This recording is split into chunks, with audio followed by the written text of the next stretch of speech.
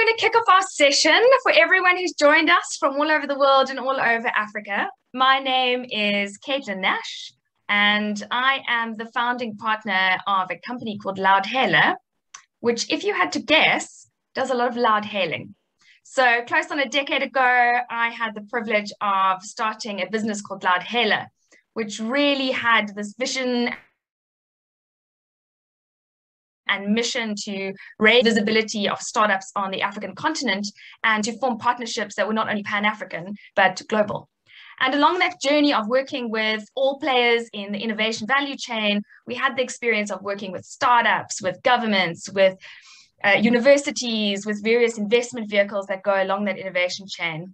And it's been a fascinating journey, and I'm sure for many of you that operate in the innovation ecosystem, to be part of the ecosystems that have so rapidly matured in various areas.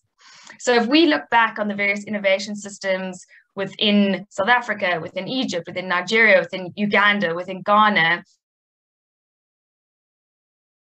I think we can see marked milestones of progress within a 2, 3, 4, 5, 6, 7-year period. So within that very exciting journey that we went on, working with tech accelerators that were coming into Africa, with startups that were raising multi-million-dollar rounds, we really saw this need to close a couple of gaps where, as an African continent, we could really collectively unify around the lessons we've learned and the areas that we can join together around global partnerships. And with that, through networking, you know how it goes, we had this phenomenal opportunity to form an initiative called the Global Innovation Initiative Group, GIIG, which is purposely ironic for all of us in the tech ecosystem. And out of this initiative, we've been able to pull together various global participants and really looking to connect Africa and connect the world in a way that is meaningful for significant accelerated growth in our tech and innovation ecosystems here in Africa. There is a burgeoning demand for investors and for companies and for individuals to get involved in the African tech scene. And while there are many opportunities and many programs operating across the continent, for those of us that are operating on a grassroots level and have been working in the space, we know that there is a huge need to fill in terms of funding and growing startups and scaling the innovators who are solving Africa's problems. So it's fantastic to be here. This year, what we birthed was the inaugural launch of the Global Startup Awards. It is the world's largest independent startup competition, and we very proudly were able to bring that to the African continent. So we have been forming partnerships and scouting talent in 55 countries across Africa. We've met the most wonderful people. Many of you on the call have either dealt with the GIIG team, the GSA team, or the Loudhailer team. And I'll tell you, there is a vibrant, intelligent, competent, driven group of people that are working within this network to raise innovation on the African continent into the global stage. Right, so with that being said, for those that have just joined now, please tell us where you're from, tell us who you are, please share your LinkedIn profile. We would love to use this opportunity for people to connect all around the world and all around Africa. A few quick little house rules. For the benefit of others, please keep your microphone off during the session. If you accidentally put it on, the moderator will intentionally put it off. Please keep your video on. It's lovely to see faces, if you would so like to do. And we will be dealing with Q&As, so questions are welcome as we have conversations, as our wonderful speakers share with us in the next 45 minutes to half an hour. Please put your questions into the chat. We have a team who are capturing those questions, and after the speakers have inputted, we will be reading out some of those questions and engaging on them and making notes around them. So please do that. The session is being recorded. We will share it and we'll make sure you all have access to it. And yeah, please, we'd love you to engage. Right. So we have put together quite a powerhouse of people representing different parts of the African continent. And I'd like to just quickly read out who they are, who will be joining us tonight. So first up, we will have Noha Shaker. She is from Egypt. She's the Secretary General of the Egyptian FinTech Association and Vice President of the Africa FinTech Network. She's also a partner in the Commerce Tech segment of the Global Startup Awards Africa. Noha, welcome. We look forward to hearing from you in a bit. We will also be joined by Kenneth Legesi. He is the CEO and Chief Investment Officer and co-founder of Ortus Africa Capital. Kenneth, it's wonderful to have you here tonight. You've come all the way from consulting to startup to investor, and we really are looking forward to hearing your input tonight. We also have Victor Obama, and please forgive me, Victor, if I have not pronounced your surname correctly. I am open to an education across the board, as we all are. He is the co-founder of VicFast Integrated Solutions Limited, and Victor comes bringing us his perspective from Nigeria as a strong, vibrant ecosystem partner there.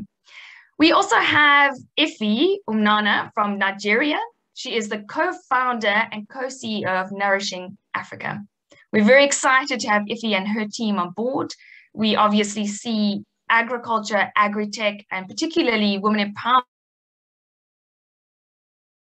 in that space as a key driver behind what we are collectively trying to achieve here. We are also very privileged to welcome Dr. Peter Ayim from Nigeria. Dr. Ayim is the founder of the Pan-African Youth Chamber of Commerce, Industry, Trade, and Tourism. He is a country partner to the Global Startup Awards Africa. And Dr. Ayim, we are very much looking forward to your measured insights on the deployment of capital to scaling startups. Right, so just a reminder as we kick off, please tell us who you are, where you're from, and perhaps what you'd like to know and achieve from this session. Today, particularly, we are going to be taking a time out to talk about funding models in Africa, particularly within the tech startup and innovation space. Many years ago, with one of my very first jobs, I worked for a very wise minister within the political system. And I will never forget when he said to me, Caitlin, don't try and change the old. Build the new. Don't try and dismantle systems that are old and archaic and to improve them. Work with those who want to work with you. Build new. And it's always resonated with me. And I think what is happening during this time, particularly with COVID, where the ability to connect and join in the accelerated, borderless world just exploded. For those who were driven to build new systems, the timing was perfect. And that is what's happened here. We've been able to facilitate conversations in multiple countries around the world. We've been able to connect with some of the most influential, educated, and experienced players in the innovation ecosystem. And the time is certainly now that as COVID is looking to, I wouldn't say come to an end, but as we are moving into an era where people are appropriately geared up to launch new programs, we are very proud to be able to bring everyone together in the Global Startup Awards Africa and as well as in the GIIG network. Right, so a reminder, please keep your microphones on silent. We are particularly talking about funding models tonight. So talking about building new systems versus trying to change old ones. There is absolutely a phenomenal display of funding activity for tech startups on the continent. But with it has come a lot of deepening dialogues around what is truly constructive and what is truly the right way to collect and deploy that capital. What we have done is we've sourced some of the best speakers on the topic, and we've also looked to speak to those that have had direct experience where how you deploy this funding at a grassroots level into these startups can also be considered. Right, so with all eyes on Africa as a final frontier, I would very much like to kick off our session and to start to hear from one of our speakers. Right, we'll be chatting about a couple of topics tonight. The first topic we'll be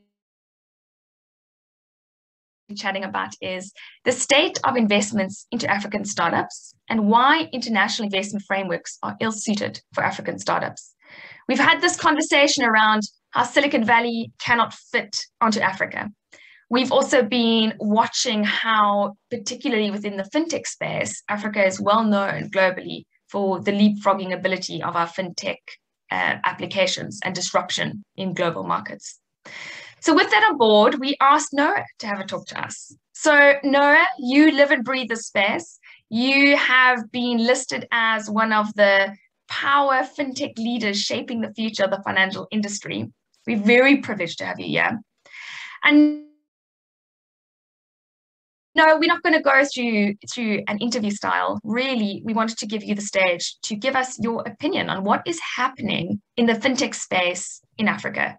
We know that neobanks are launching. We know there's micro lenders that are rapidly spreading across the continent. We know that over 66% of the African continent is unbanked.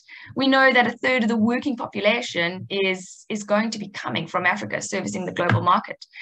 So there's a lot of moving parts happening here, but with that, there's also policy and regulation challenges and adjusting to cryptocurrencies and blockchains. It would be fantastic if we could get your perspective on where you think the state of investments into African startups are, how you think investment frameworks are working, and then perhaps a bit of insight on fintech in Africa. So over to you, Noha. Thank you very much, Caitlin. I mean, thank you first for having us. Thank you for availing that beautiful platform, bringing together all the knowledgeable, well-experienced, and innovative speakers to actually bringing us together is a learning experience for us all, even before it being a learning experience for our audience. I really don't know how you expect me to cover all that in 10 minutes, but I'm going to try my best to limit and keep it to 10 minutes. Thank you for putting together like that context. I would like to add a few comments to that prior to us actually starting to look into not just the fintech investment scene, but the investment scene around Africa in general.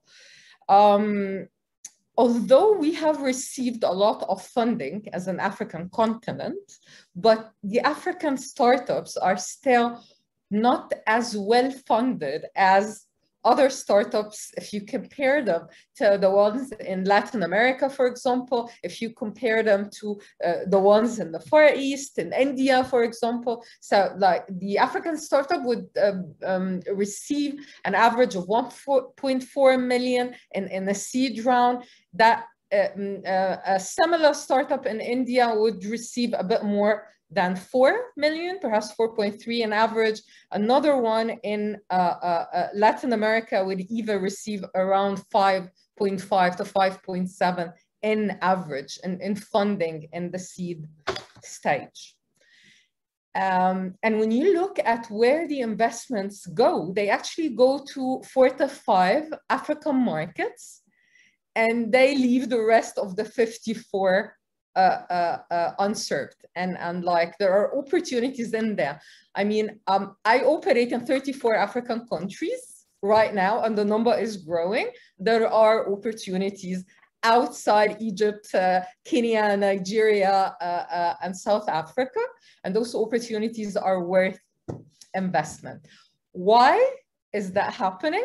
For a very, very good reason. And it's not because venture capitalists or institutional investors or other investment vehicles are bad and they don't want to be there. It's simply because investors, prior to entering or investing in a fintech that operates in a certain country, they have to have that clarity and understanding about all the social, economic, political environments where those startups actually operate. And this is not always easily done, especially when you get the majority of your investment from international investors who haven't lived in Africa or operated in those markets that they wish to invest in. So what can we do in here? We can partner. We can partner with local entities, we can partner with local investors, we can hire general partners from the country where we are seeking to invest. There's a huge opportunity in here, and we cannot waste such opportunity and not utilize it just because we haven't operated in those countries. So there is a solution. Touching base on what you've said about women empowerment, if you look at sub-Saharan Africa, for example, it has the biggest percentage of women entrepreneurs in the world, and that's about 27%. Women-led startups in Africa received only 15% of the funding that is directed towards the continent. And that is one thing that we actually wish and should work towards changing. Not because we are feminists or we're fighting for equality, but because this is the sound economic decision to make. Women represent 50% of the population. If you do not have women very well represented on your boards, in your management teams, if you do not have women catering to the needs of 50% of the population, this is a loss. This is going to hit your bottom line heavily. And when we look at the fact that women are accumulating wealth currently at a much higher rate than men are, and that they represent billions of purchasing power in dollars, you should, as a service provider, look into what those ladies need, because again, that's a huge market opportunity to actually waste. So if you look at like 1.5 billion of investments that have gone into fintechs in 2020, the US-based startups got 73% out of those. The African startups got only 1.2%. That's around like 105 billion that got invested in fintechs in Africa in the year 2020. And the majority of the investment goes actually towards A+, like slightly mature startups who are more or less in growth phase, and we do not get enough funding for the early stage startups. I've been operating in that scene. I mean, I built and ran an accelerator, the very first fintech accelerator in the country, like 7-8 years ago, when that fintech was still a new thing in there. I was like heavily involved in the operations of a couple of venture capital funds that are focused on tech and fintech. And I've always complained and heard others complaining about the fact that there aren't any mature, ready for investment fintech startups around the continent. Well, it's a really young ecosystem.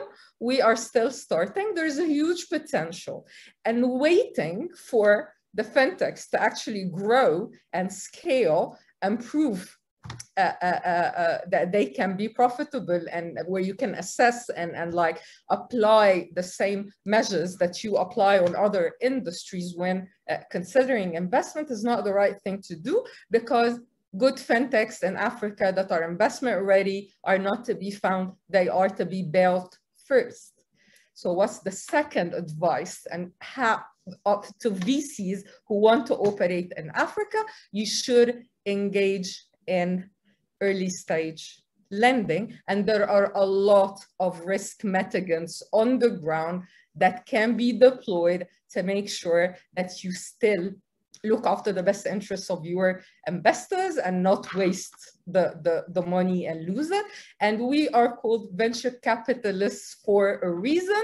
That refers to our risk appetite. So when we set that aside, when we are looking at such a market, then we are not doing what we should be doing properly. Engage in building.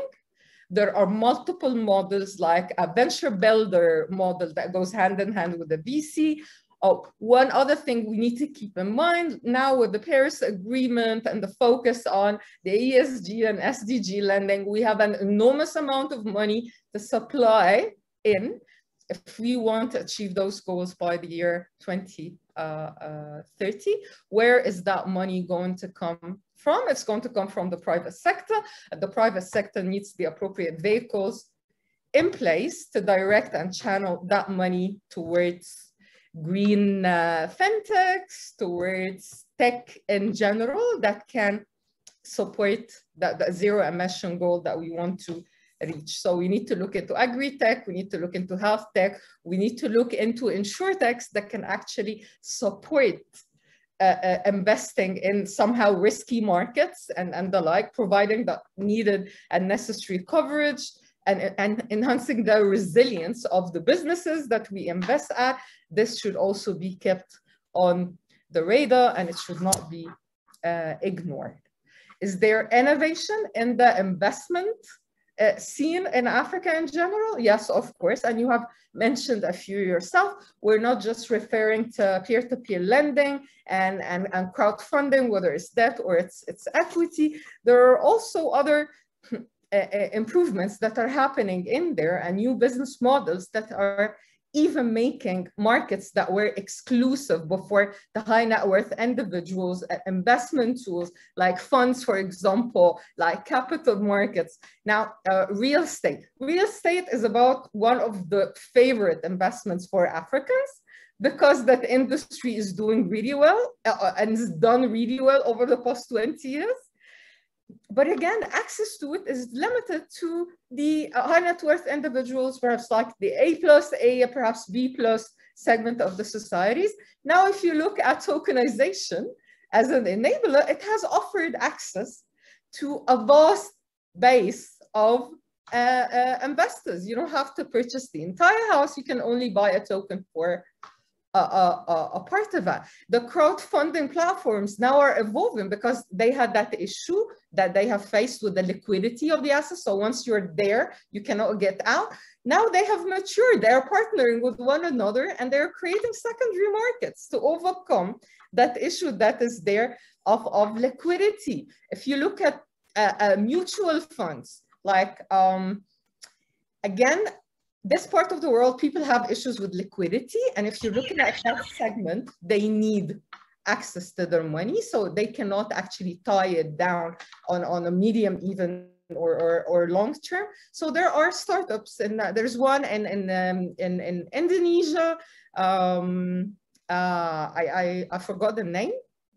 Fundastic, that's the name of the platform.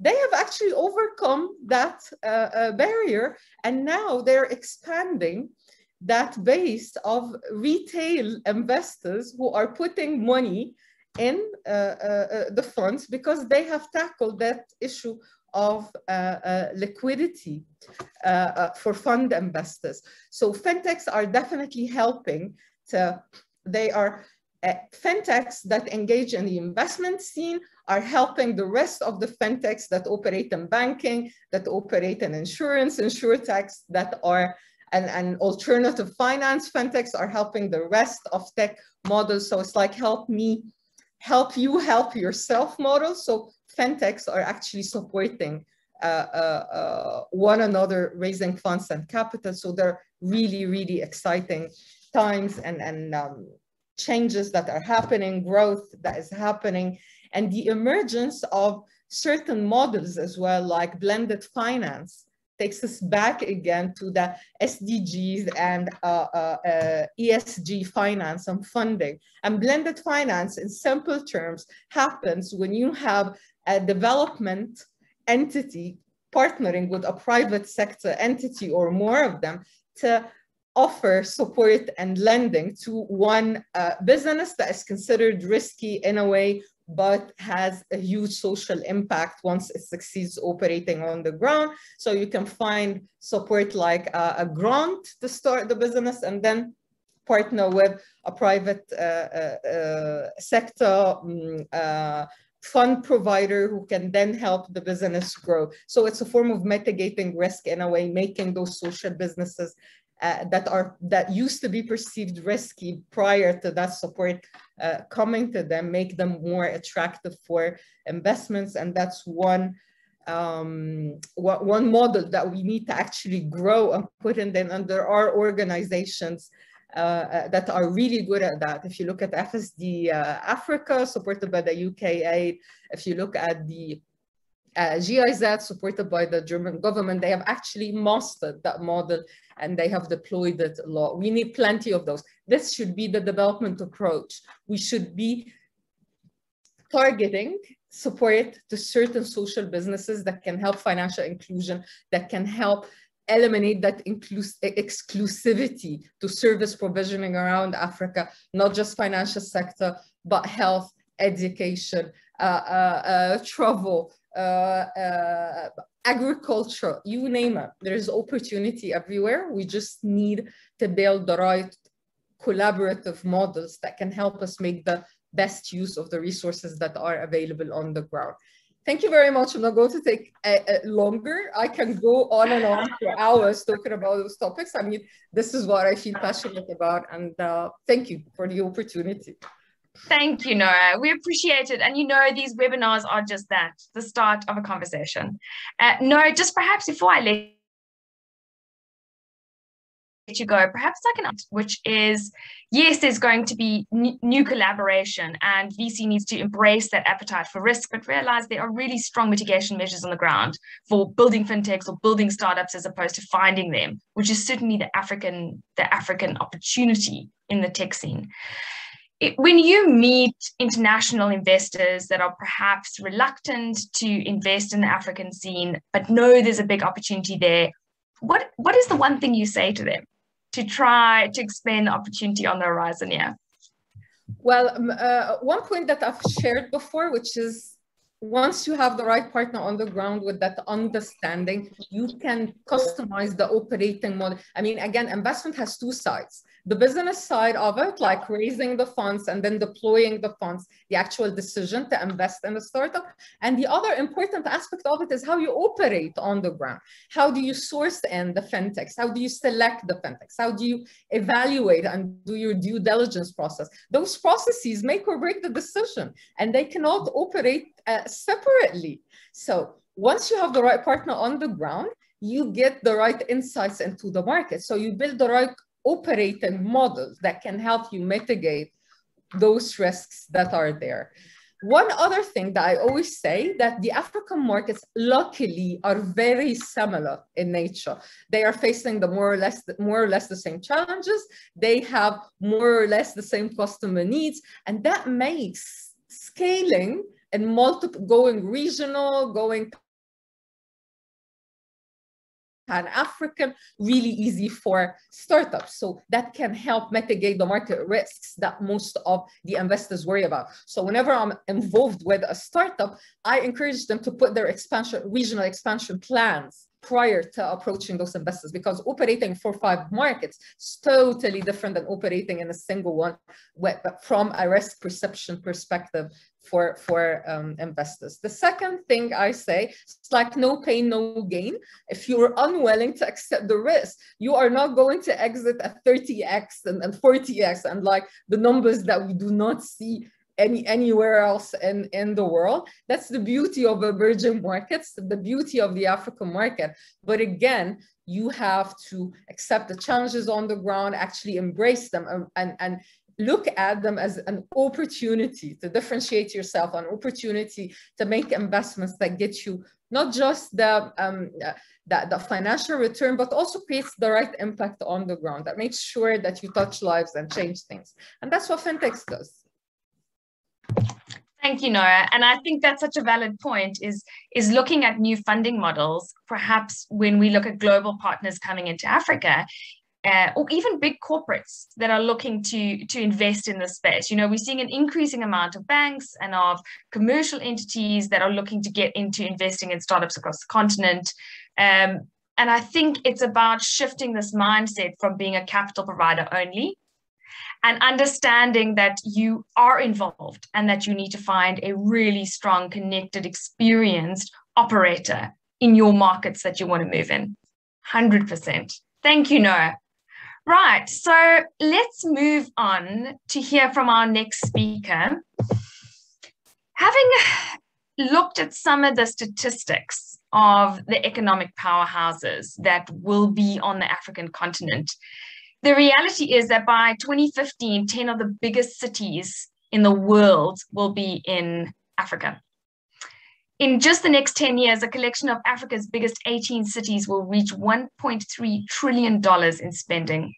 And that's certainly the kind of commercial scale that will support and galvanize new ventures. So talking about new ventures, I'd like to introduce our next speaker, who is Kenneth. Kenneth, we are really grateful to have you here. Having actually worked in an angel investment space and running your own capital flow of investment into startups, we would love to hear your thoughts on how to support entrepreneurs in Africa through a venture building model. What are some of the nuances that you've noticed on the ground? And bearing in mind, on the call, we probably have a lot of startups who are trying to access funding. And for the startups that are on the call, please make sure that you have entered the Global Startup Awards Africa. That's one way that you can access funding through our partners. And for everybody else on the call who are perhaps venture capitalists themselves or running a fund or working in the capital scene, it would be wonderful to hear your perspective. So Kenneth, over to you. Thank you very much. It's a pleasure to be here, and Caitlin, like Noha said, thank you for arranging this and for a chance to share with the rest of Africa and for all of us to connect. We never talk together as ecosystems. I am Kenneth Legesi. I'm the CEO at Ortus Africa Capital, where I dabble as the Chief Investment Officer. And I think I'm building on some of the themes and trends that were shared by Noha, really. We acknowledge that there's growing amounts of capital coming to the African startup ecosystem. Actually, this year alone, we're on record to go above 2 billion in capital again, about 338% growth on 2020. 2020 was a bad year because of course, COVID-19. However, as Noha alluded to, there are certain sectors, certain countries, and certain biases in the way this capital is allocated. A majority of it really is going to countries which have been mentioned already. I mean, those 4 countries, Egypt, Kenya, South Africa, Nigeria, represent 80% of capital to startups in the continent, and certain sectors. FinTech, and it's maybe reflected in the first person who has spoken at the event today, at the webinar. But FinTech is attracting about 66% of that funding. And for me, what's interesting, I see FinTech as the building blocks, the rails on which you put then other sectors to be able to deliver, whether capital or, when I see entrepreneurs, I see them as solving problems. And for us as a globe, those problems have to be linked to the Sustainable Development Goals. So I see other sectors then following. So transport and logistics, maybe commerce and trade, energy and resources, especially around things like solar power and other forms of renewable energy. And then new technologies, what we call emerging technologies, and things like data science, cryptography, blockchain, that help Africa to leapfrog, as it were. And of course, healthcare, which is important. So FinTech aside, it's important that funding is able to be attracted to the other sectors. Now, FinTech attracted 66% of funding on the continent. The other sectors, the next sector, which was transport and logistics, got about 8.5% of funding. So you can see there's an order of magnitude in difference in funding.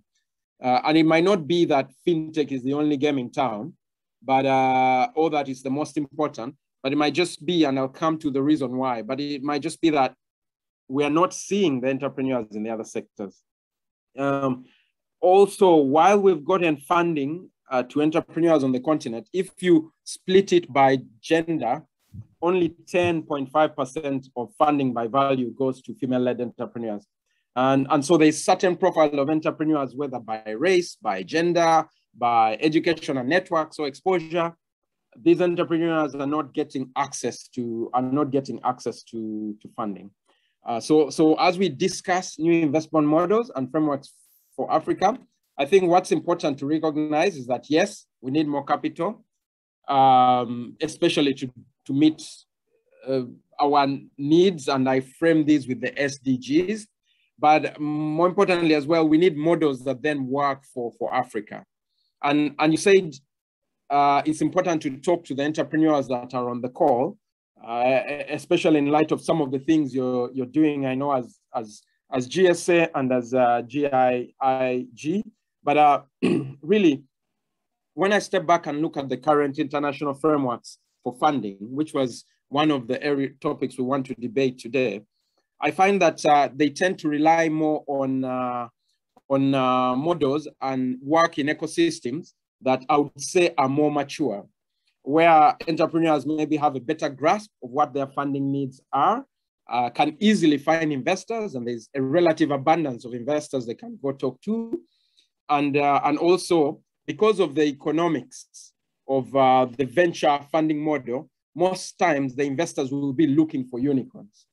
However, when you step back then and think about what we need as Africa, I think we need startups that are, yes, going to give an economic return, good risk-adjusted return, but we need to be focusing more maybe on startups that, one, I think will create jobs at scale, will deliver on SDGs, and will be inclusive in their business model. So making sure we are addressing needs and targeting even women and the youth, while of course getting appropriate risk-adjusted returns. So what does that mean for a model for funding in Africa? And therefore, what is important for entrepreneurs to know is that we need funding that will create a lot of winners by backing them early. So that is at the pre-seed or seed stage, in my view, in their journey, because the more you have at the top of the funnel, the more you have going through to that Series A and Series B. I'll give you the experience in say Uganda or East Africa, Rwanda, Kenya. I see the same when I've been operating in the region. There is investors that have set up to fund companies that are seeking perhaps $5 million plus. And you see a challenge around deal flow, moreover quality deal flow. So we need investment or funding models that make it easy, make it equitable, that make it sustainable from a unit economics point of view, to invest in the startups at that early pre-seed seed stage. In addition, we need these frameworks that provide for an equal opportunity for startups. And maybe this is where I commend the work being done by GSA and Global Startup Awards. And by you working with a lot of the local entrepreneurial ecosystem, you're able to then find a lot of the entrepreneurs, not just in the big ecosystems, but across the continent, because I saw the competition is open to startups from across the continent. So these frameworks, and when we equalize opportunity like that, first off, we remove the selection bias within the startups that can get funding. So everyone is equally likely to get a chance at funding. But secondly, for investors, which is important, we avoid the fear of missing out. It means investors do not want to miss out on an opportunity they should have seen that could give them those returns or enables delivery of that impact. So it's important then that you have a mesh, and this mesh is like a jigsaw where you have investors with the local entrepreneurial support organizations, and I'll come later to the role of public sector as well, but you need to have them all working together. We are seeing this happening now increasingly, and I can give the example of Uganda, of Nigeria, of Kenya, of Tanzania, where through organizations such as the Kampala Angel Investment Network, which I'm also part of and which I co-founded, we are able to work with ecosystems in other countries. So I've had the chance to mentor and work on accelerator programs, say in Nigeria, in Kenya, in Tanzania, in Rwanda, and look to train and share experiences, say with angel investors in those other countries, so that one, you're able to see deal flow across the continent at all levels, and two, you're able to bring down the cost of seeing that deal flow, because you're working with people who are locally based and can source, and you're able to see that deal flow at not as much cost. And this is being reflected maybe in the investment funding models we are seeing. So we're seeing an evolution around around syndication or syndication of deals for smaller pools of capital. And the importance of this is that it brings startup funding closer to local investors. Actually, at Kampala Angel Investment Network right now, we're going through and launching our deal book, where we get a chance for groups of small local investors to see local startups that they can put money in, not just in Uganda, but through networks we then have in other countries with other angel networks. We're able to bring them deal flow from other countries as well. So these are some of the things around the current investment frameworks that would be more suited for Africa. The funding, when you look at where the funding is coming from, that is investing in the continent, we've mostly been relying on foreign capital. And when I say that, I mean maybe international development financing institutions, global VCs that are looking for Africa exposure. But maybe it's important now, and the model we need is to start to bring local capital to play. And maybe the way we can do that is, and why it's important to do that, is because what local capital does, it can de-risk opportunities, because local capital in most cases is on the ground with these entrepreneurs, and it can act as providing that role of mentorship and business development, which brings me on to some of the work we're then doing as entrepreneur support organizations, or as actors who are investing at the early stage. So at Ortus Africa Capital, for example, we intentionally invest at the pre-seed seed stage, which is what I've been talking about today. And when we invest, we look to act as that first co-founder investor with entrepreneurs. And so it means you're supporting them by providing venture building and technical assistance support through running periodic venture building sessions. And in those sessions, entrepreneurs are learning things as simple as problem solution fit, product market fit, knowing what it means to attract VC capital, and what the expectation is in terms of being ready for investors, scaling and growing your business, and a path to exit. And when you do this venture building and technical assistance for entrepreneurs, it is with the view that you want to de-risk them and you want to make them more attractive to follow on capital to grow. However, there's something that Noha mentioned that was very important. It's important then that for Africa, the kind of investment framework and the kind of investment models we need have to be the kind that unlock a blend of capital. And so that means a blend of capital, not just foreign capital, but local capital, but also types of capital. And we've had over the past 12 to 18 months, a chance to experiment with that type of capital. So you need the type of capital that blends, say, grants or equity-free type capital with more commercial capital, and knowing where this capital should play appropriately. But what goes with that as well is then the regulatory framework to make sure that happens. And this is where our governments would help.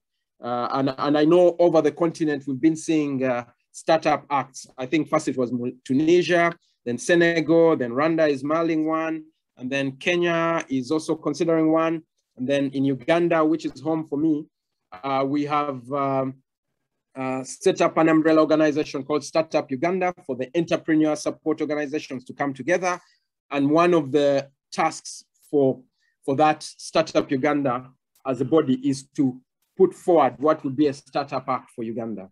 So the regulatory framework is important to make the domiciles, each country in Africa, and therefore attract capital and increase chances for entrepreneurs, conducive for startups.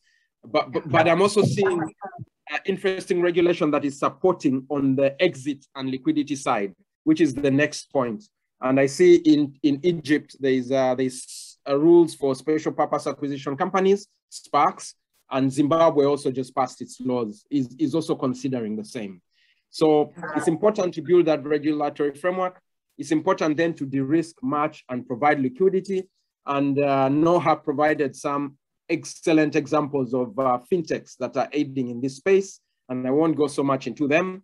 But more importantly as well, if we're going to make local capital come to play and increase the chance for funding, it's important that public capital can be used to anchor capital for local managers. So these are the frameworks that I think would work. Because speaking as say someone who's trying to raise money as a local fund manager for the first time, a lot of the times you won't have the track record to make a case. But if we can have public capital that backs local managers and supports them together with foreign capital, that is LP capital, then you start to build a local ecosystem for funding and increase chances of funding for entrepreneurs. And what goes hand in hand then with this is having those then innovative financing structures. The world has been revolutionized by the simplified agreement for future equity, which has its origins in Silicon Valley with YC. However, for Africa, we then need to see other models, and we're seeing them. For example, I see models around revenue-based financing backed by, say, equity, or I see models around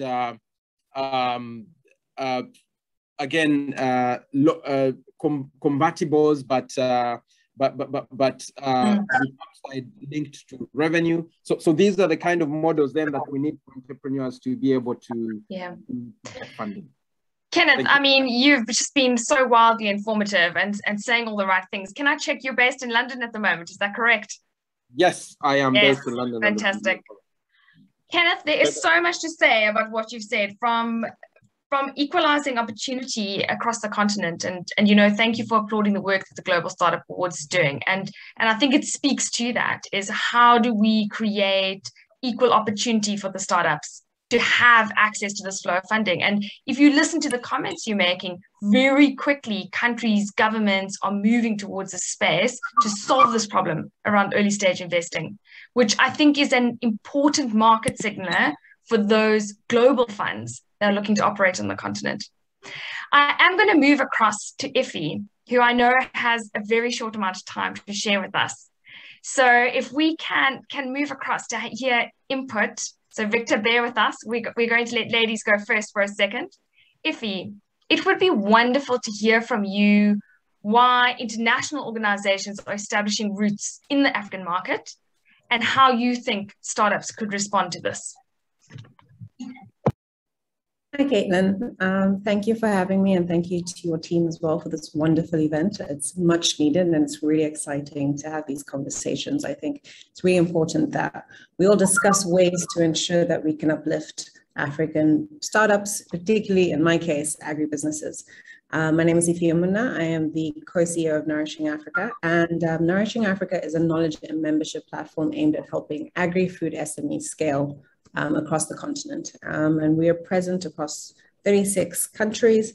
And for me, I think I'm going to quickly talk about what it means for a startup to try and harness funding from the international organizations that are establishing roots in Africa. And my perspective is slightly different. I am talking more to the entrepreneurs themselves and how to actually access this funding. And for us, what we've seen both as Nourishing Africa, which itself is a startup, and was able to be funded by the MasterCard Foundation and the United States African Development Foundation, which again is an international organization. We have seen through both our work and our members' work that there are a few things that stand out from those who are really good at accessing funding to the point where you would think they have a playbook to those who are really struggling. And we've seen that this is through multiple areas of work or the way they engage in their fundraising. So I'm going to start first with the business model, because we've seen that a lot of agribusinesses in particular have found what I would call a mechanism to ensure that they're really able to ensure that their businesses are positioned in a way that they not only add value to the ecosystem, but they are providing some form of proposition that makes sense. The first aspect is that they're demand-driven and they have measurable value addition. And one big thing is that they incorporate tech and innovation. For many, particularly within the African agriculture food space, we see that ag tech is something that has quickly become the brainchild and the most famous child of the family, much of which receives the most funding within the full value chain and landscape. We've also seen that these agribusinesses that are fundraising have simple, compelling branding that stands out, that's able to attract their audience, and they're able to adapt to change, to rapid areas such as COVID-19, climate change, and so forth. But the one thing I really want to discuss is the idea that within startups, there's an element of trying to assess how to attain funding, how to ensure that you are positioned well to do so. And we've seen some very exciting models. The first being CowTribe in Ghana, which is essentially an Uber for vets and for last mile distribution vets, where you can, through your USSD code or your normal phone, can access veterinary services across Ghana.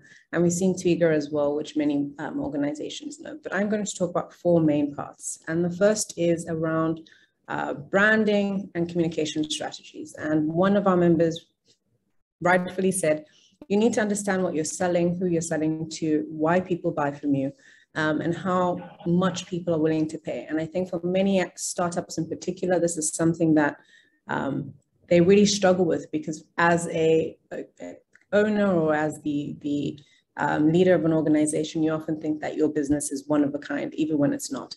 And it's very important to really try and assess what it is you're adding to the ecosystem and how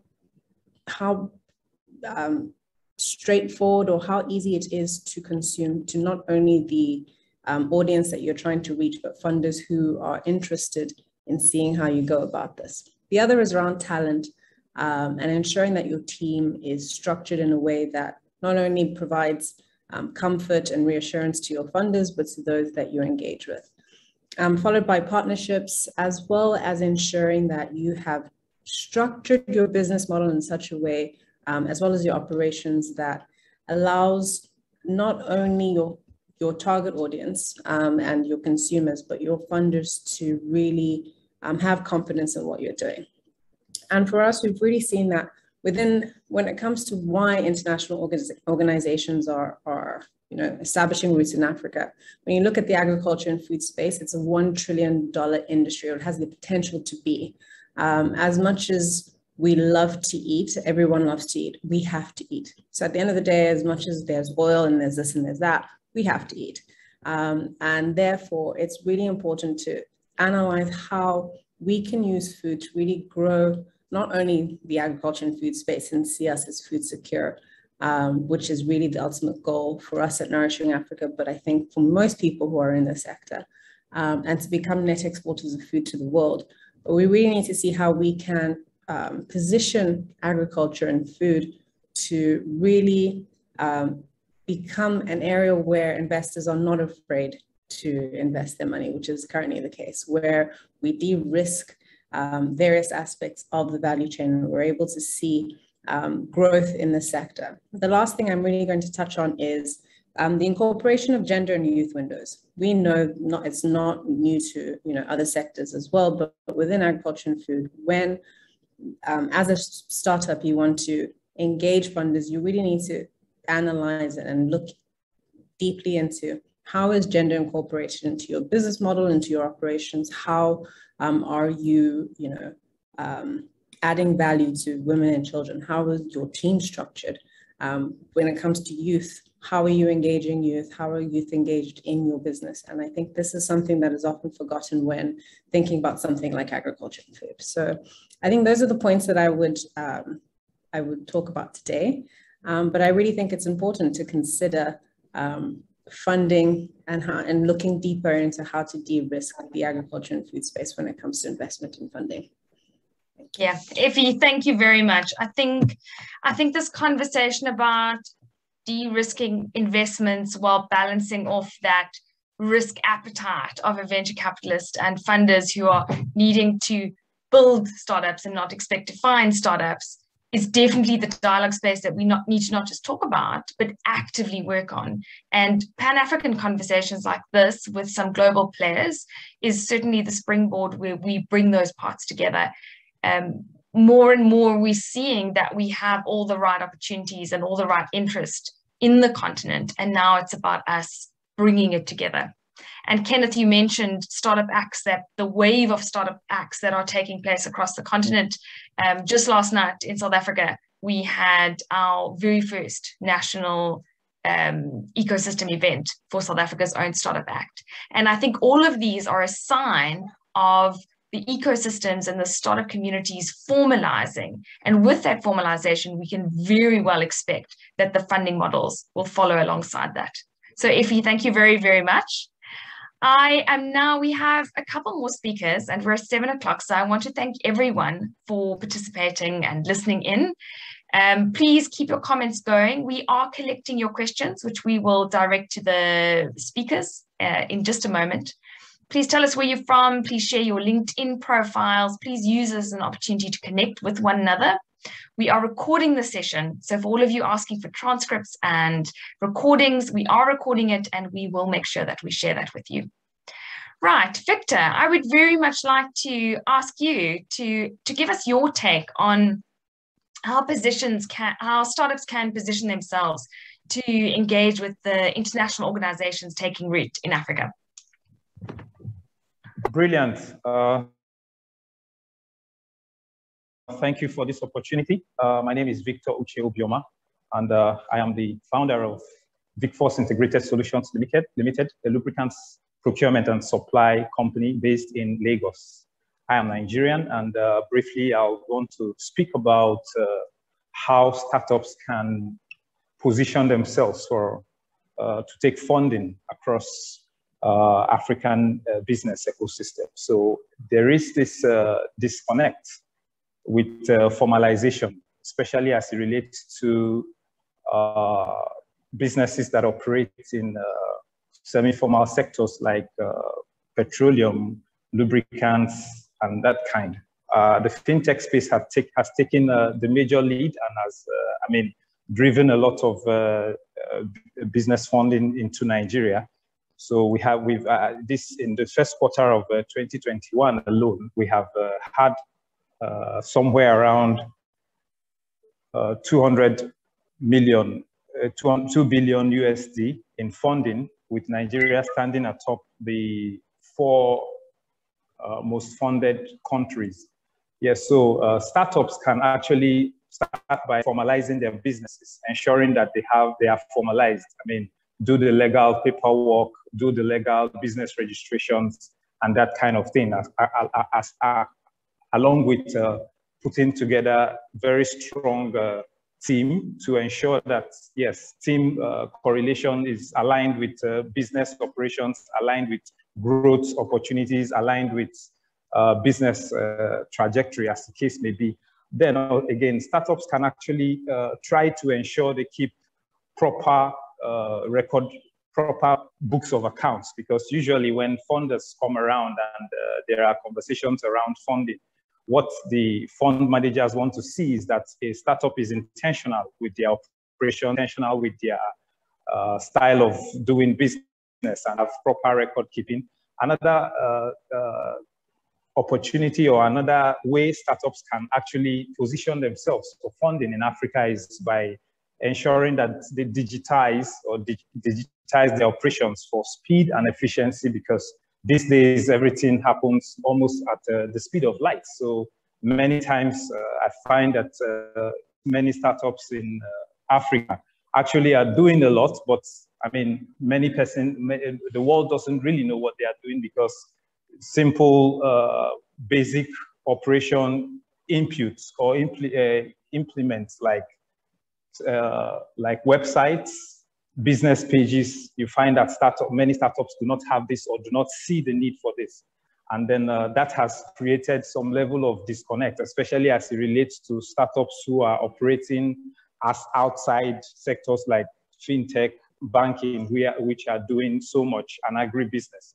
Then again, startups can actually improve their visibility, so to say, by intentionally getting involved with business growth communities like Y Combinator, like Antler, Clubhouse, and the rest of them. So to position themselves enough to know when these conversations are ongoing, or to know when such kind of engagements are happening, so they can actually take advantage of them. Because I found that the semi-formal startups actually have one basic issue, which is the issue of not even knowing what is happening in the ecosystem that they operate in, as a result of disconnection from actually where the engagements and conversations that actually lead to funding are happening, basically.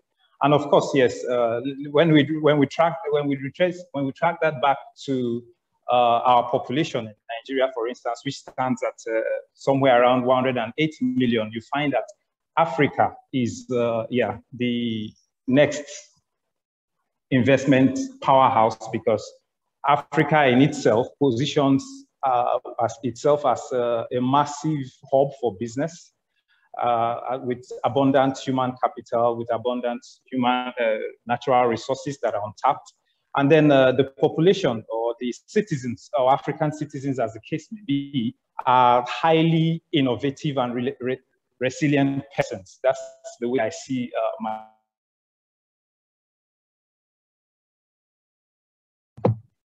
I think we are having connection challenges with Victor.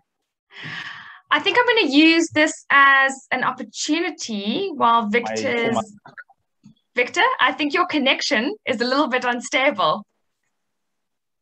I think while we let Victor, I'm going to let your connection pick up a bit more. And with that, I'm going to hand over to Dr. Peter Ayim. I'm conscious of time, and I think there's so much vibrant conversation here, and I would really like to hear from Dr. Peter as well. Victor, thank you very much. We will circle back with questions as soon as the connection picks up again. Dr. Peter Ayim, I know previously when we connected, we had a fantastic conversation around, it's not just about raising this great capital, but how we deploy it. So, we had this conversation around the SDGs and the African Union's Agenda 2063, and, these big milestones that we collectively all should be working towards, and the role that the tech and innovation community should be playing in that. I would just love to hear your thoughts on this. How do we bring this all together, and what has been your experience in this space? Thank you very much, Kathleen. If you can hear me. Can you hear me? Am I audible enough? Yes, we can hear you very clearly. Okay, that's fine. I'm excited to be here, to be part of this initiative, and I'm excited, most importantly, that I've been given the opportunity to share my thought and perspective on how we can deepen this engagement and create more sustainable impact. And so both the SDGs, that's the Sustainable Development Goals of the United Nations, and the African Agenda 2063, are all development frameworks that speaks to the diverse and complex development challenges that we have in Africa, that are requiring innovative solutions to solve. Okay, so for instance, the African Union Agenda 2063 seeks to create an integrated, prosperous, and peaceful Africa driven by its own citizens and representing a dynamic force in the international arena.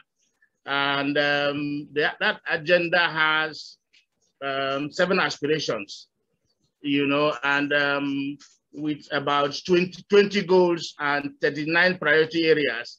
And that aligns essentially with the SDGs that has 17 goals and 169 targets, along with 231 indicators. Now, these development frameworks essentially serves as guides, for us to look to see the areas where there are needs for us to innovate solutions that can address, all the diverse challenges that we have. Of course, you know that Africa is home to about 1.2 billion people, growing at an average population growth rate of about averaging 3%. In the next by 2050,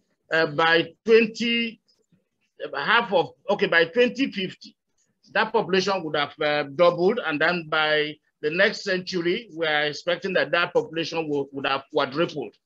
And that speaks volume to the need for us to begin to innovate solutions that will respond to the growing demands of the growing population. If it said something about food security, and there's a need for us to grow food that will be able to begin to plan to grow food that will feed that burgeoning population as it comes on. And then of course, those development frameworks also speaks to the need for inclusivity. That as we are doing this, as we are encouraging innovations or encouraging Africans to develop solutions that would address all the diverse development challenges that we have, that it is important for us to look beyond the current focus. The current focus is on tech. And then there are non-tech solutions that can also drive sustainable impact. So for me, I want to encourage that as we continue to have this conversation, there is a need for us to look beyond tech. For instance, the African Continental Free Trade Agreement, provides opportunities for multi-chain interventions. Whether as it relates to logistics, value chain, as it relates to manufacturing value chain, as it relates to access to finance, and a whole lot of those opportunities that have been thrown up, in the African continent. And then again, I'm an advocate of backward integration. Recall yesterday I said that there's a need for us to look inwards and see how we can develop solutions that will reasonably address our challenges before we begin to talk about globalization. Yes, we can globalize, but we can start by looking inwards while we are looking at the bigger picture. And so for me, as an MSME development expert, a business development service provider, my experience has been that if you approach an average startup or entrepreneur or MSME operator, what you will get is the challenge of access to finance. But from experience, we have discovered that challenge of access to finance is not the only challenge that startups or MSMEs face. That beyond access to finance, there are numerous other challenges, that we call enterprise growth inhibitors. And so, like I said yesterday, my thought would be that as we continue to engage, there's a need for us. Kenneth said something earlier on about stimulating growth. So there's a need for us to see how we can prepare MSMEs, ahead of time before there is the need for access to finance. I suggested again yesterday that once we round up this event, leading up to the next event, we should be able to create a mechanism that will be working with MSMEs across the 55 countries as is where, so that we can begin to prepare them for competitiveness. I'll give you some examples. Today, as we speak, non-oil exports out of Africa are finding very difficult to have access to markets, across across the world. And these are essentially because our enterprise operators are not competitive. They are not productive. They have issues with compliance with standards. And all of these issues are issues that constitute drawbacks when you're running an enterprise. So for me, we have been able to develop what we call the Business Development Service Delivery Framework. And it is an intervention that seeks to help enterprise remove all the barriers, that prevents growth. And so we'll be looking forward to sharing this framework with our partners as we speak, probably after this engagement, to see how we can probably refine them and then domesticate them to for ease of adaptation across the ecospace. Yeah. Okay, so those are some of the thoughts I thought I should share with us at this time. That is perfect, Dr. Yim. And yes, this, as we said, this is a starting conversation. It's our very first webinar as the Global Startup Awards and as GIIG Africa. And we are looking forward towards that, to looking at opportunities that are intercontinental. And I think Noah kicked off the session saying that what is great about emerging markets is that there is this tremendous opportunity to scale. And with the African Free Trade Agreement, there's even more so in terms of the potential of it to be the world's biggest market. So with that being said, I would very much like to hand over to Maya, because can I not say this man's surname? I'd like to hand over to Maya and let him introduce himself. And we've been talking a lot about funding, different funding models, global players wanting to look in the African market and what they can do. And I want to use this as an opportunity for Maya to introduce the GIIG Africa Fund and the role that it thinks it will play in the ecosystem. For all of you on the call, if you are a startup looking to access funding, looking to access markets, exposure, please make sure you go and sign up to the Global Startup Awards.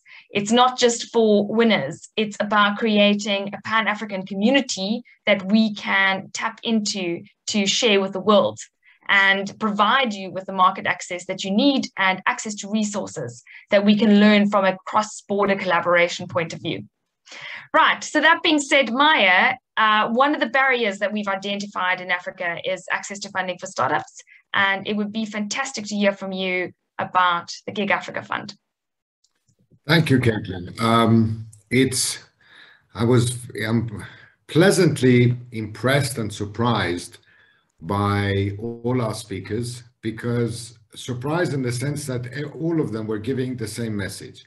The lack of understanding regarding funding from the rest of the world.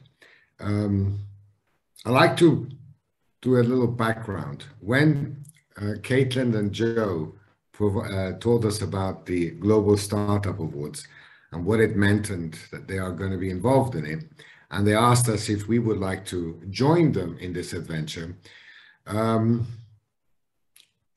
we said yes fairly quickly, because it meant their avenue, the road that they were taking, and the concept of this Global Startup Awards is very much the concept of what both Philip and I have in all the other work that we have done, which basically it's very simple.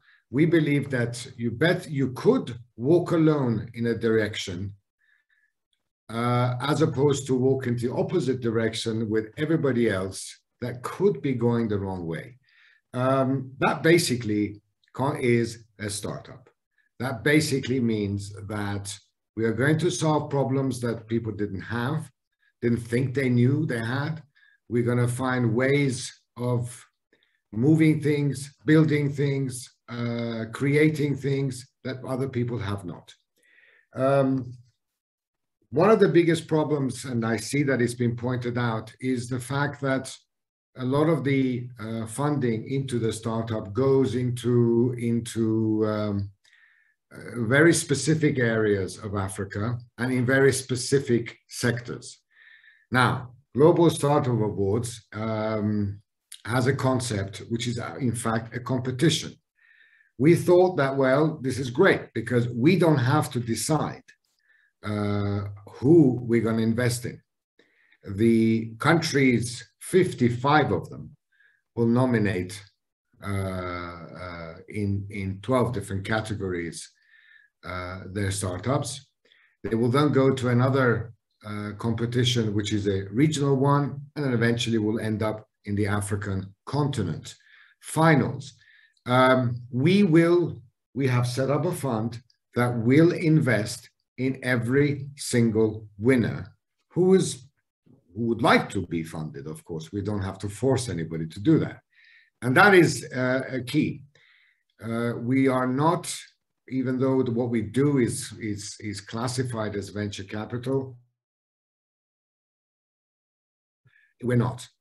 To us, this is, it's not something that, I think from memory, if I'm not mistaken, and Caitlin can correct me if I'm wrong, pretty much, I think the maximum you can be is 5 years old, as far as a startup is concerned. And that means that we will be looking at people who have started yesterday. They probably just have an idea, or they have a solution to a problem, and that's all they've got, all right? We will look at them. They will be in the competition, and they will have a chance. There's no question about it. And that's the key. So sometimes the financing for these might be $50,000. Sometimes their financing maybe 1 million. And financing, I believe, is not enough. This fund would not only finance the winners, we'll obviously look at some other candidates who have shown great promise and potential in moving their idea, their concept forward, but for some reason or other, the judges and the jury and so on and so forth thought that they should come second. Don't worry, we will look at you too. So we don't pick. Now, what we need to do is, again, this is something that came out today, and that's what impressed me the most. We seem to forget the youth. We seem to forget the future. The youth is something that will create the future for us. And in order for us to be able to do that, what we have done is, yes, we will raise a certain amount of money, up to $100 million. We will every year, because there is a competition every year. So therefore, there will be a new fund every year. We will not limit ourselves to 1 year of competition. Every year we'll have a separate fund and a separate life for that matter. To that end, we have what I meant by the youth is that we have asked certain universities in the African continent to allow us to access some of their business students in order for them to look at all the winners and look at where they are, today, and where they could be tomorrow, not only in their region, but in their country, and in fact in their continent, and eventually in the world. To me, the input of the youth in what could happen in the future is imperative. It's very important. I wasn't allowed to talk about my age, but people my age, we do not see the world the same way as they do, and we're not supposed to. We're supposed to see the world through their eyes. And all of this means that the future is in startups, and that's why we're here. We will not, it's not an easy situation. I can't promise that we will solve every problem for everybody. We won't. I can't promise that we will have funding for everybody. We won't. What I can promise is those who have won, they will not only get funding, but they will also get a certain amount of support, whether it's to do with manufacturing, whether it's to do with logistics, whether it's to do with finance, whether it's to do with setting up their company. We will be there to help them, because that's what we are here for. We're not just going to give a check to somebody and say, well, we'll talk to you next year and see how you've done. No, that's not it. And what impressed me even more than that was the fact that I was looking at the chat, people writing things and, asking questions about, well, I am doing this, and can I be in anybody and everybody? We got 12 categories, and pretty much most ideas can fit into them. Sign up, and you never know. This is not a lottery ticket. This is not an easy, nor is it an easy street to funding. It's not. Most probably, the rigorous competition that you will go through is probably tougher than getting funding from a VC, venture capitalist firm of some sort or another, because you'll be asked the questions. There'll be people who'll be looking at you, not because they're putting their own money in, but they are really going to look at this on your level, in your neighborhood. And therefore, it's the people who will come through are the people who will have a very, very good chance of being successful, given the fact that they've got their funding. Hopefully we'll be able to help them as much as we can in all other sectors. And the second client, if you will, that we have, of course, are investors. The winners of the African continent will then go on to a world competition. Now imagine that we have invested in this particular startup, and they go ahead and win the global competition. Well, how hard is it for them to attract a lot more investors? Now that we have set them up correctly as far as, or in a different way, as far as their finances, as far as their production, as far as their marketing, as far as everything else that they need. I've always said, and I've made a joke out of it, it doesn't matter if you have decided that you've figured out a new way to dig a ditch to get some water from one field to the other. That's fine. That's okay. You know, it's a great idea. And remember, the African continent is solving problems that we didn't even think we had.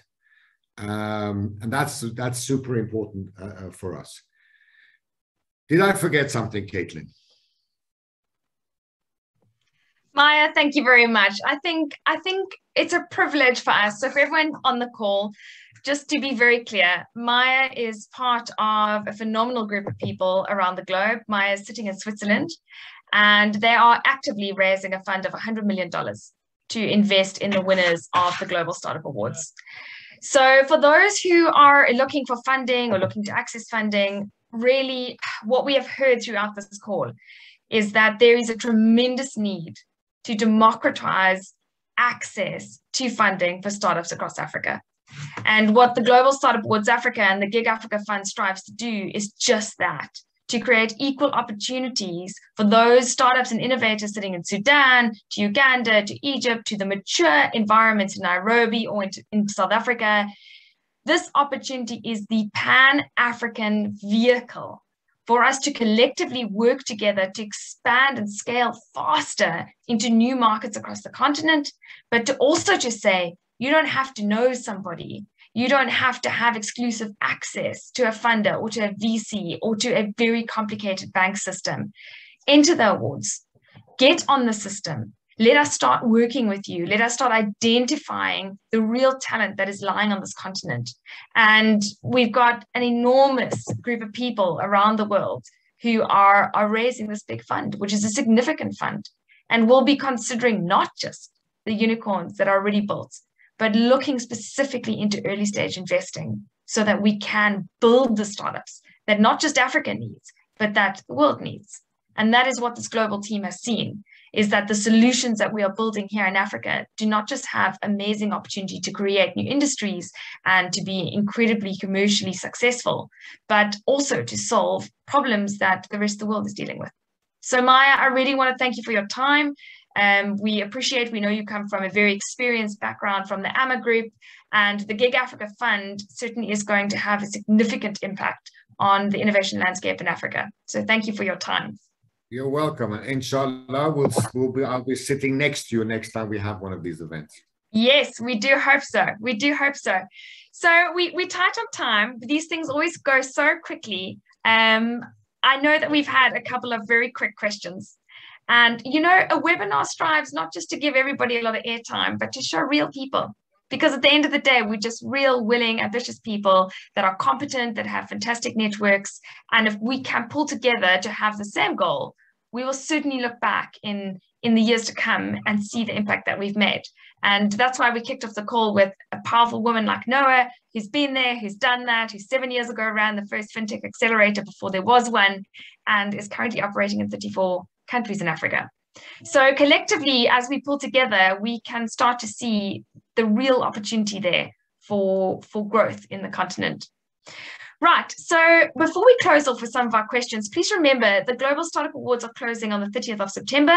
Please ensure that you announce this far and wide on your networks. Make sure that if you are a startup, that you apply. If you yourself are a venture capitalist looking to co-invest with the GIIG Africa Fund, please ensure that your portfolio companies are on the Global Startup Awards. Only those who are entered will qualify for access to the GIIG Africa Fund. All right. Right, so I have noticed that a couple of you are sharing questions and answering them on the group, which is absolutely fantastic. one question we had was for Kenneth. Kenneth, can you emphasize on collaboration and partnerships that you are busy trying to build on the continent? And how do we bridge the gap and address the challenge of sourcing funders, but also accessing markets? So similar questions, similar themes. Kenneth, I don't know if you want to give a comment to that. Yes, I'd like to give a comment. So the collaborations we are doing at the moment, because we adopt a venture building approach, we found it easiest to work with either entrepreneur support organizations or other investors that run similar venture building, so we can co-facilitate with them. And what it means is we get to know them as investors, we get to know the pipeline of companies they're funding who may be in other markets, and we can then bring those companies to either investors in our local market or we can invest in them ourselves. So those are the kind of collaborations, but really it's around making sure we are working together with entrepreneur support organizations to up the quality of the support we give the entrepreneurs, or make sure we increase the chances and visibility for these startups and entrepreneurs to get funding. Yeah. What was the, sorry, I lost the second question. The second question was about accessing markets. So I think really what I've seen from the questions is the question around how do startups access funding in general? You know, do you have any advice for them, for entrepreneurs to gain information around accessing funding? And then second to that, similarly, how do they access new markets? What has your experience been? Kenneth, can you hear us? Yes, for startups to access funding. Yeah. And I think it's just, first off, just educating yourself about the types of funding that there is out there and knowing. For example, the Global Startup Awards is at the early stage, but entrepreneurs need to know that funding comes in stages. Like you get it at grant, so you should be entering competitions and knowing where they are. Hi, it's Kenneth here. You should be knowing grants and where they are at the early stage, but also as well that you should, on the other hand, be knowing who will fund you when you're at seed stage, and actively finding them wherever they are publicly. So perfect. Yeah. Thank you, Kenneth. And I can comment as well, having been in the industry, having worked with awards all over the world, having seen how the Global Startup Awards is operating in different continents around the world. The reality is that being able to be part of communities that are Pan-African and global is incredibly important in terms of what you can learn, in terms of who you can network, and in terms of staying in touch with the most up-to-date, most accessible opportunities for entrepreneurs on the continent. I want to thank you all for your time. I know it was a jam-packed session. I really thank you to the speakers who took their time to be part of this conversation. It's the start of something very big. And if any of you would like to get involved in any capacity, whether that is contributing towards a fund, whether that is co-investing, whether that is entering the Global Startup Awards, becoming an ecosystem partner, a mentor, any program, we are running a significant Pan-African network and looking to include as many partners as possible. All right. Thank you very much, everybody. If you have any questions, we've put up some contact details on the screen here, but I want to thank you all for your time. We are capturing all of the comments that you made, and we will be posting them, sharing them, getting back in touch with all of you. And please make sure that you get onto these websites, either GIIG Africa or the Global Startup Awards Africa. You can visit us at Loudhailer and engage. We are actively here to grow innovators and disruptors on the continent to be some of the best in the world. We're looking forward to working with everybody. Have a wonderful time. Take care and be safe.